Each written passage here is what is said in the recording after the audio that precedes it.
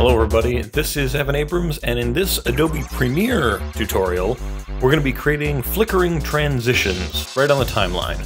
If you're familiar with this channel, we usually talk about Adobe After Effects tutorials, but a topic came up, and I find it's more applicable to do this kind of thing in Adobe Premiere than Adobe After Effects, so now's a good time to start doing Premiere stuff. So, some of you may not be aware, but in Premiere you can set keyframes, you can use effects. So a lot of what we're going to be doing will be immediately similar to anyone who's used Adobe After Effects, and hopefully it expands what you can do in Adobe Premiere. It's not going to take a lot of time, it's pretty simple, and let's open up Premiere and get into it. Oh, and before we do, if you want to see how to do this in Adobe After Effects, there is a tutorial about that on this channel, and I'll put a link to that in the description and probably around here somewhere. So without further ado, let's open up Premiere and get into it. All right, so we're here in Adobe Premiere. I've got a sequence open on my timeline here, and hopefully you're far enough along in Premiere that you know where sequences go and all that stuff. I've got two pieces of footage in here. They're both on the same track. Terrific. And I want them to flicker between each other. So I want this one to continue flicker, flicker, flicker, and then this one starts. So what I'm going to be doing is I'm going to be making this first one, or I can do it with the second one. It doesn't really matter which one you do it with, but one of them is going to have to go on top.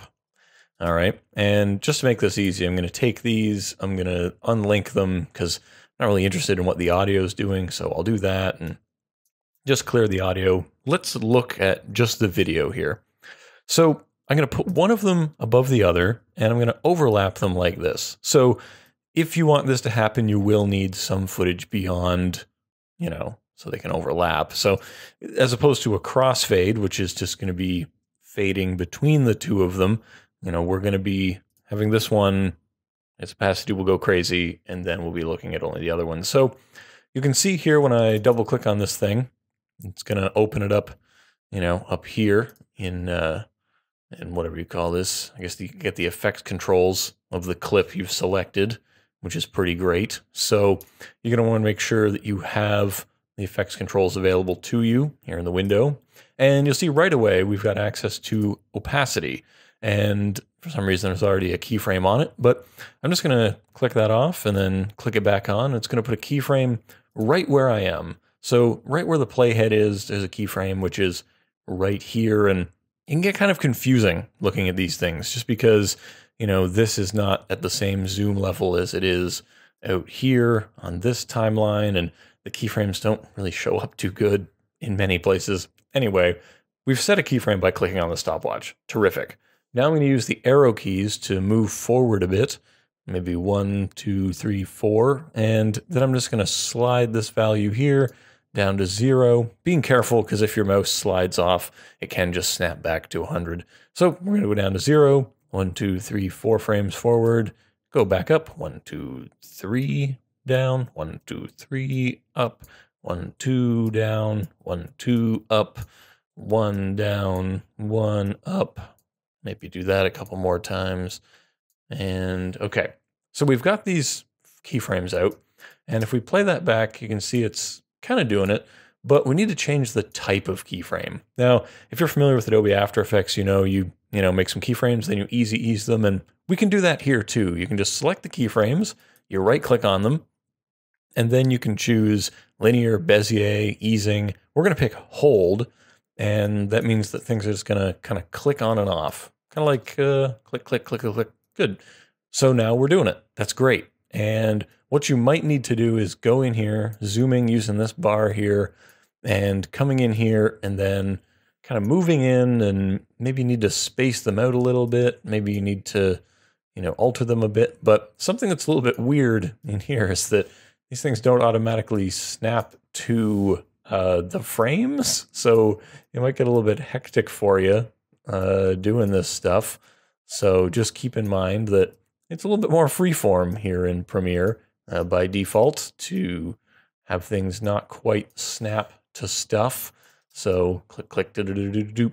Wonderful. So I think that's good enough. So if you want to do this using keyframes, you can. You can make this flickering using keyframes, and either that, or you could just go for your effects, get a video transition, and get some of these things that are there are companies that sell third-party plugins and effects to maybe make this happen, but there's already an effect in here that might do this for us already. So if this keyframe thing seems a little bit manual, you don't like messing around with it, moving these things annoys you, we don't have to do that. No one says you have to do that. We could use an effect in here called the strobe light. We can just take the strobe light, we can drag it out and apply it to this clip on the timeline. And if you're coming from After Effects, these are called clips instead of layers, so that's something to know. But essentially, we're going to set a couple keyframes. We're going to set a blend with original keyframe that we want to make sure is at 100% most of the time, so it's always blending. And then when we want this thing to start popping off, we want it to come down to 0. And because we want that to be an abrupt change, we use the hold keyframes. And then what we want to do, I guess, is mess with the strobe duration and strobe period here. And we want it to be operating by making this layer transparent. Okay, so we could probably intensify this to be, instead of 0.05, to be sort of 1 frame. So you could go 1 divided by whatever the frame rate is, which probably give you like 0.04 maybe, and 0.08. So the period here is how often between strobes, and the duration is how long each strobe is. So saying put 0.8 between everything and do it for 0.4 is going to be essentially 0.4 on, 0.4 off, 0.4 on, 0.4 off. But it's sort of saying every 0.08 seconds, I'm going to strobe for 0.04 seconds. So that's a little bit confusing sometimes, but just remember what that means. So maybe we'll go to the end here and we'll set a keyframe there, maybe, and so we can set a keyframe using this little diamond in here. So your playhead is there, you hit this diamond, there's keyframes. So, we could make it so that, it starts at maybe, let's see, 0.16 duration, and make this 0.32. So making this thing larger and longer, further apart strobes, longer strobes, and have it, work towards being faster strobes. We could definitely do that. And then because this bar is red, you're going to need to render to actually see what that's doing. So that can be kind of a process, but in order to actually check your work, that's what you're going to have to do. So see how that goes. Not super great. You're going to need to play with your values a lot, I think.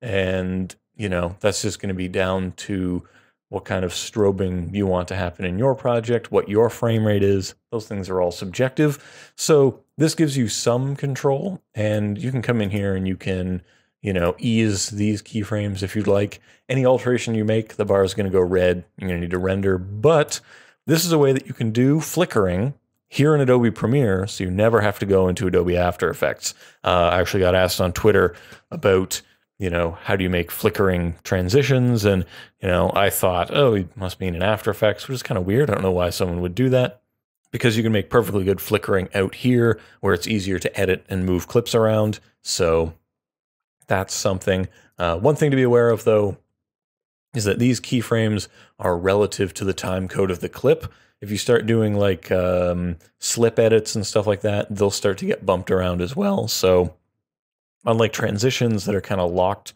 onto your timeline here, using a slip edit, I just grab the old slip edit tool here and go like, whoa, and now kind of whoopsie daisy on that one. So let me just see if I can do a better example of that for you. Ugh, this freaking timeline. All right, so I'm just going to bump the end of this. So we do that. You see the keyframes are here. I want to do that slip edit. I do it.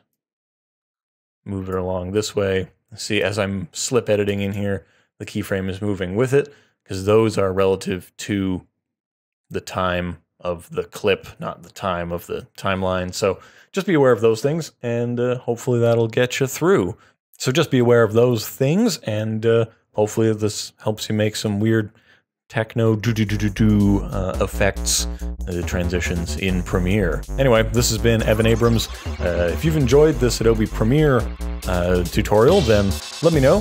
Right now my channel is pretty much all Adobe After Effects, unless you're watching this in the future and something has changed. But if you want to see more things about Adobe Premiere, the terrific non-linear editor by Adobe, then definitely let me know and I'll try to do more of those. I do use this program a lot, though I don't find it as entertaining as After Effects for a lot of my work. But, you know, it's a thing and people need to know how to use it. But this has been Evan Abrams. If you have questions about this, leave them in the comments of this video.